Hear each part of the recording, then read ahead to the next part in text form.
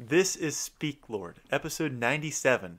I'm Ryan Rogers, and I do this podcast because I love to hear God speak through the words of the Bible, and I want to share that with you. What I want to share today is that the habit leads to the extraordinary. It's the ordinary routine that positions us for the extraordinary experience. And we love the extraordinary, the exceptional, the exciting moments in life. They make great stories. They're fun.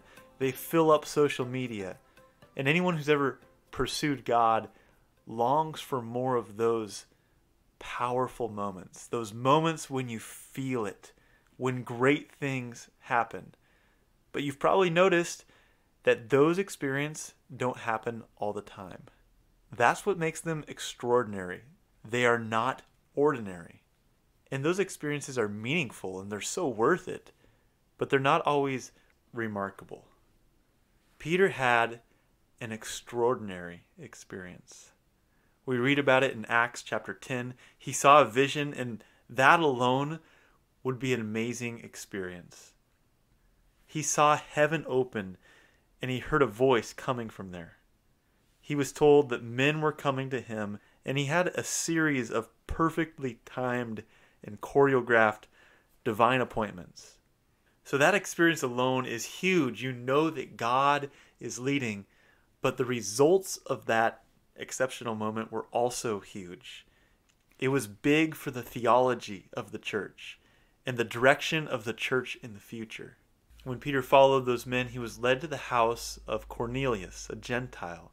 And he was confused, and he wanted to make sure that they knew that he was only there because God sent him there. He didn't understand what was happening. But then he saw the Holy Spirit fill the Gentiles. And he learned what God was trying to teach him in that moment. That God's blessings are for everyone. God was not just the God of the Jews, but he was a God for all people. I think this had to be a high point for Peter. Even though Peter walked and talked with Christ, this is a major revelation from God. And Peter got to experience the whole thing. How do these extraordinary experiences happen? When we go back to Acts chapter 10, verse 9, we see that it was the habit that led to the extraordinary. It was the ordinary routine that positioned Peter to have this extraordinary experience. Acts chapter 10, verse 9 says, "The next day, as they were on their journey and approaching the city, Peter went up on the housetop about the 6th hour to pray." God didn't tell Peter, "Hey, I have an extraordinary experience for you. You just got to go up on that rooftop and pray." Peter just did that because it was his ordinary routine to talk to God.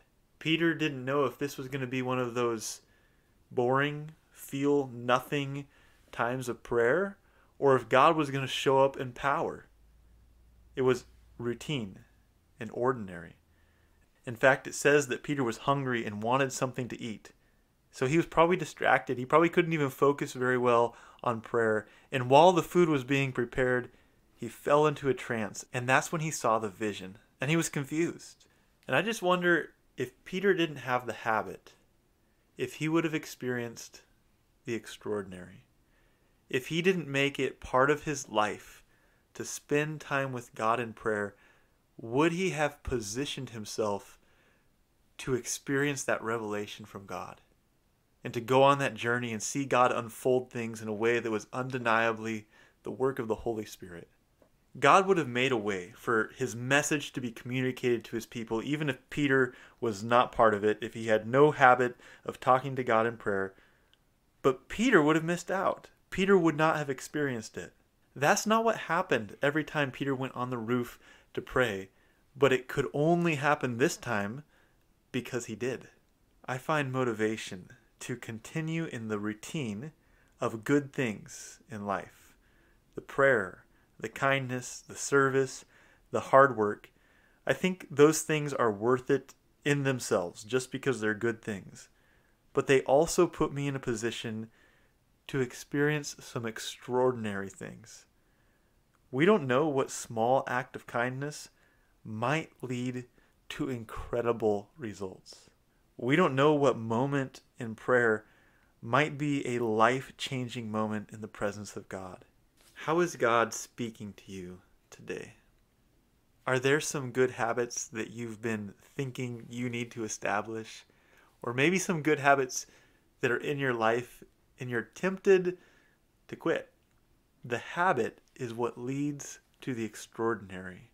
Speak, Lord. Your servant is listening. You can find more of Speak, Lord by searching Palmer SDA Church wherever you get podcasts and at PastorRyanRogers.com.